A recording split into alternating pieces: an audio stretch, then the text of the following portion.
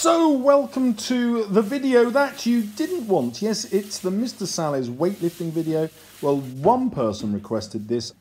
Well, I'm so excited. Here is my mini Olympic bar, the final piece in my jigsaw. And look, I'm going to warm up doing some curls just so that I don't bust my arm. Once upon a time, I ripped my bicep right off the bone. I know you don't want to hear this, but there you go. Ripped it clean off, getting on a ski lift. It was spring-loaded. I held onto it and said, "You're not going away." And it said, "Well, I think I am." And I said, "No," and pulled it back. But unfortunately, my 22 stone of ski clobber went straight through my arm and ripped the bicep clean off. Anyway, here I am in my basement, having my first weights workout in about 4 weeks. And you probably know I have been desperate to go snowboarding over Easter, which is cancelled. So about maybe 3 months ago, I started big time lifting on my legs. I don't really bother with the upper body because that makes you heavier.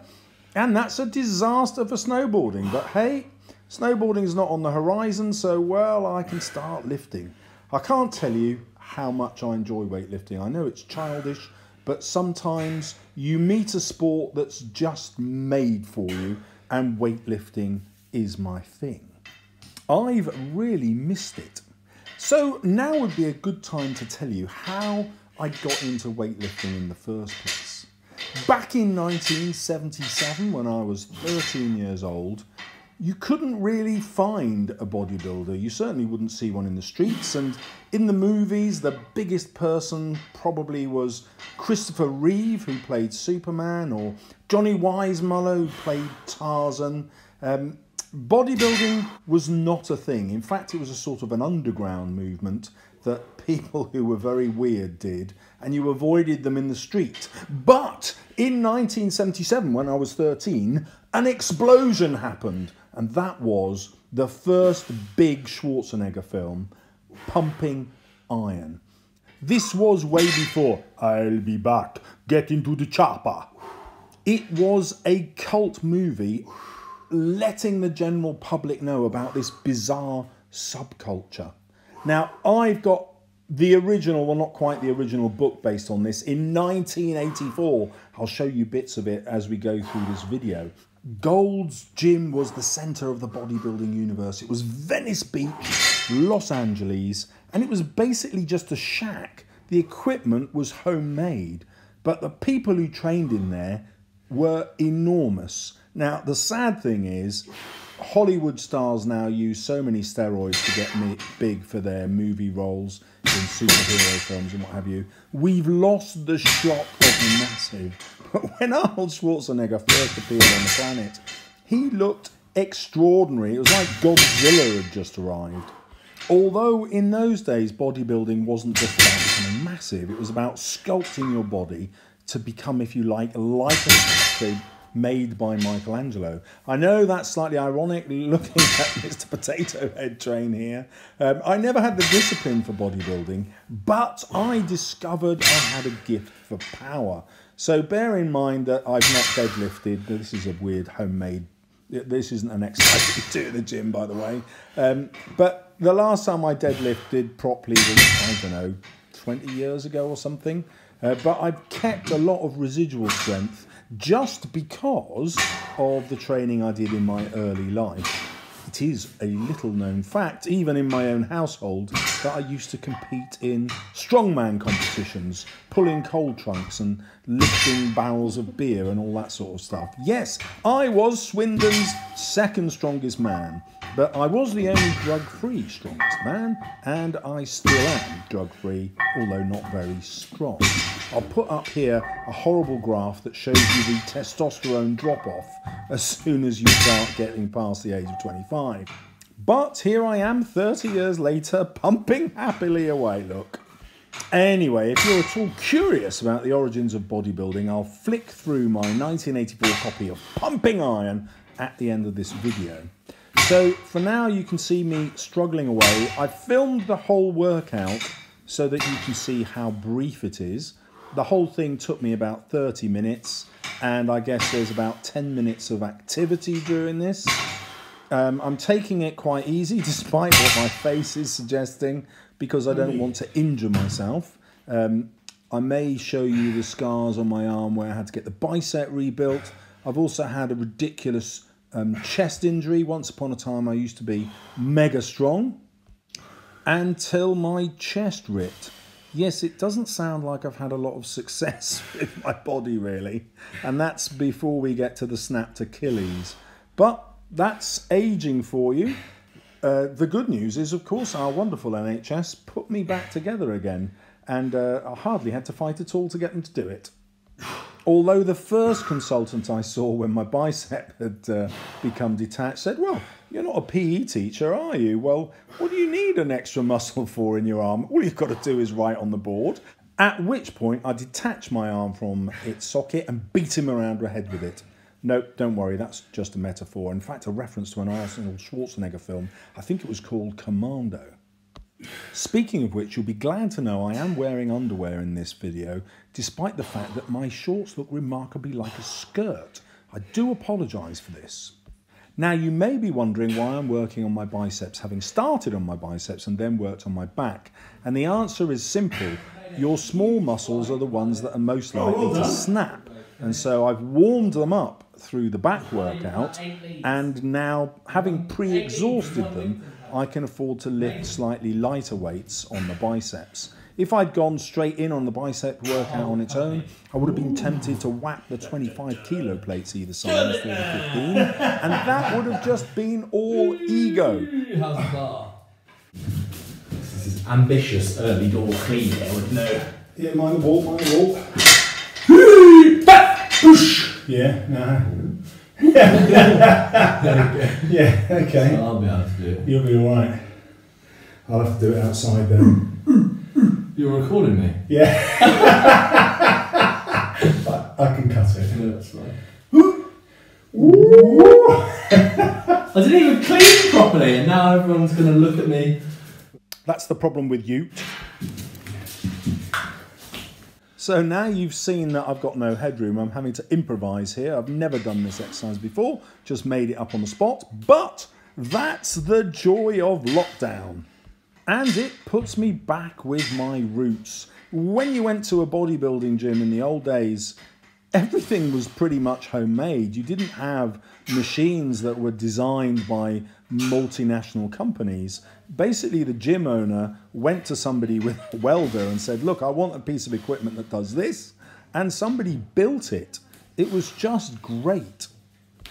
So the ancient Greeks invented strength athletes, and they had a myth about the origin where this guy basically picked up a bull, and because bulls put on several pounds every day, and he just picked the same bull up every day, he developed immense strength. A ridiculous but charming image, but nevertheless, it's true. That's the only way to get stronger. You just keep lifting more weight. You don't need fancy machines, but you do need to shave your armpits, Mr Salles. Not that I ever do, but I didn't know I was going to make a video. Also, I didn't think my power belly was going to come out looking quite so rotund, but there you go. I hope you're enjoying my pink wear here. When you're down to 50% testosterone, you find yourself becoming feminized in interesting ways. Yes, I'm a deeply caring and sensitive individual. Now, if you're curious, I like to do about 3 exercises per body part. This is the second one on shoulders. Shoulders maketh the man used to be the saying back in the bodybuilding days. You can never have shoulders which are too big, and consequently just enjoy. Again, you'd never see anybody doing this exercise in the gym, but you've got to improvise. That's the joy of gymming. Now, one of the weirdest things about filming yourself is that you're able to see yourself through a wide-angle lens, which accentuates everything in the middle of the frame, and then as you move away from the middle, makes everything look smaller. So I'm not actually quite this blimpy, I hope. But the great thing about being on lockdown is that I'll be able to look at myself doing this again in a couple of months' time and see whether I've lost weight or I've turned into a giant human blob. Which will it be? It's really easy to kid yourself in the gym that you're working hard, and the way round that is to set some goals. I write down everything that I'm doing so that I can look back week upon week and month upon month and make sure that I'm pushing myself.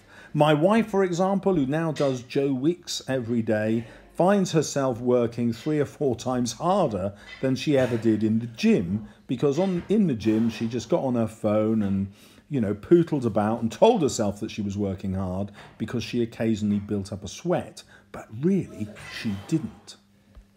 She's much fitter now that we're housebound. So the other part of the routine that you want to develop, if you're interested in such a thing, is doing some kind of resistance every day. So this workout I'm doing back, shoulders and a bit of biceps. Then tomorrow I'll probably do chest and triceps. And the day after it'll be legs. And here is the recovery food that Harry's cooked me. No carbs, just the big fat steak. Actually, I'm not really a big massive fan of steak, but there you go. So here is the front cover of Pumping Iron, and that's not even Arnie on the front. This is the best poser at the time, the person who could pose best in competition.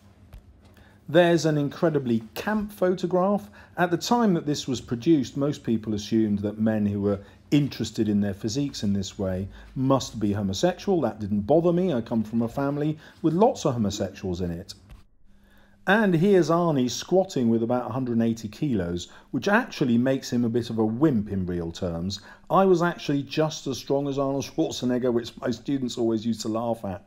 But back in those days, bodybuilders didn't take that many drugs. Whereas now, stars take them even to play a role like Wolverine. This is Franco Columbu, only 5'4", miles stronger than Arnold Schwarzenegger, but obviously never as famous. Although Arnie did make sure he got a part in lots of his films. So Pumping Iron also follows the amateur competitions, the Mr Universe, and those bodybuilders were actually bigger than Arnie, but they didn't have the proportions.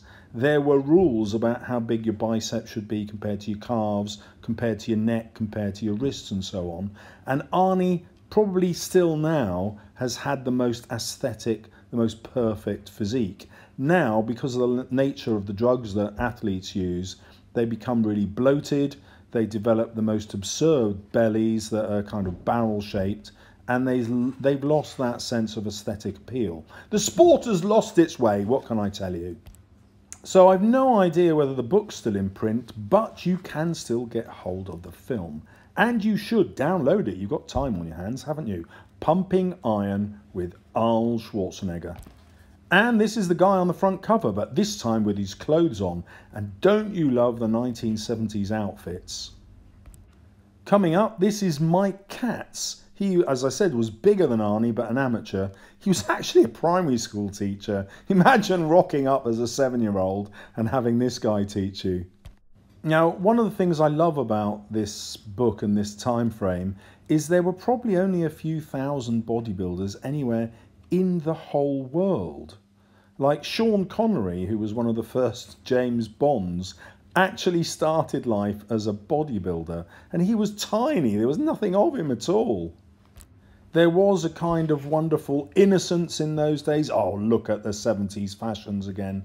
Nobody had implants, although the rumour is that Arnie did have implants put in his calves because he couldn't make them grow. This is Eugene Sandow, 1898, the very first bodybuilder. Still got better abs than most people. Look, check those out. And the fig leaf, what's not to love? People think the Victorians were prudish, but they weren't. Now, the other attraction of bodybuilding when I was young is that you thought, hey, this will make me fascinatingly attractive to women. Well, that probably does work now because everybody's used to seeing washboard abs and muscles all over the place. But back in 1977, it was considered kind of disgusting, and it gave me no opportunities attracting women at all. And check this out. This is the original Gold's Gym, Venice Beach. This is where bodybuilding was really born. This is where superhero movies were born. This is where the Marvel Universe was created. Amazing.